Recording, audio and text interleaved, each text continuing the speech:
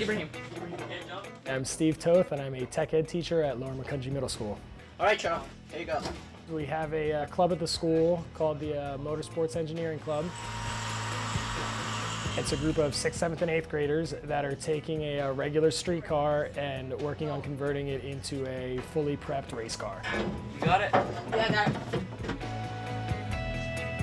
Students in the club are really learning a lot about science, technology, engineering, art, and math. From the really upper level physics-based sciences to the engineering and the physically manipulating the car, all the way down to the art aspect of it, of designing the visual appeal of the car and where the sponsorship packages are going to go. All right, can you get like right here? Well, it's teaching me about aerodynamics. It's just a great learning experience. I've always wanted to build a car. When I grow up, I want to be a mechanic. This is a great opportunity of me thinking of the future. The ultimate goal is to have a fully prepped race car that we're looking to compete in the Pennsylvania Hill Climb Association races. I think the coolest thing about the whole project by far is just that the kids are doing all the work. We're working on remodeling and printing 3D on our printer.